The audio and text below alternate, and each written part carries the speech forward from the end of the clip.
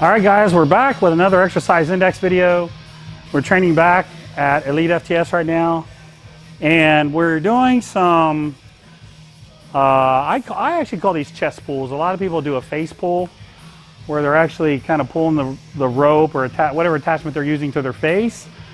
I like to do a little different style of that. I like to actually pull to my chest.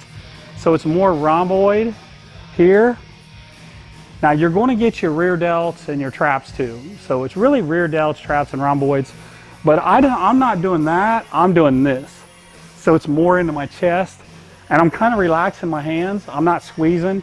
So I'm just drawing my elbows back. Now I'm squeezing. Now if you want a little bit more trap, you can just pull a little higher. And you'll feel your traps a little bit more that way. Another cool thing I like to do on these is when you can't do any good full range of motion reps, stick some partials in at the end. So little squeezes like this.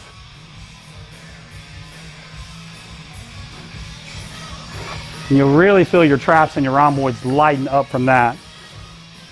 You can do these early in the workout if you want. I tend to do these toward the end of the workout. Like this is our 4th exercise for back. So we're doing these 4th today. I tend to do a little higher reps, like sets of 12 to 15, 3 or 4 sets. Again, I would probably call these chest pulls, whatever you want to call them, doesn't matter. But this is one thing, if you're looking to improve your upper back, your rear delts, this is a really good exercise. So give it a shot. Let me know what you think. And thanks for watching. All right, now, maybe you're thinking yourself, but I don't have that attachment. You probably got a rope. So you can do the same thing with a rope.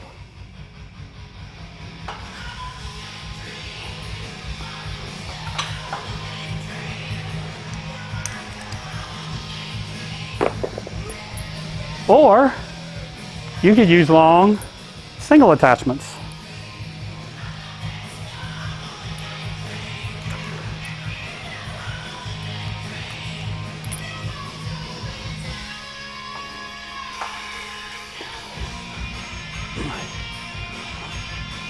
Now, I personally like these long ropes better than a short rope.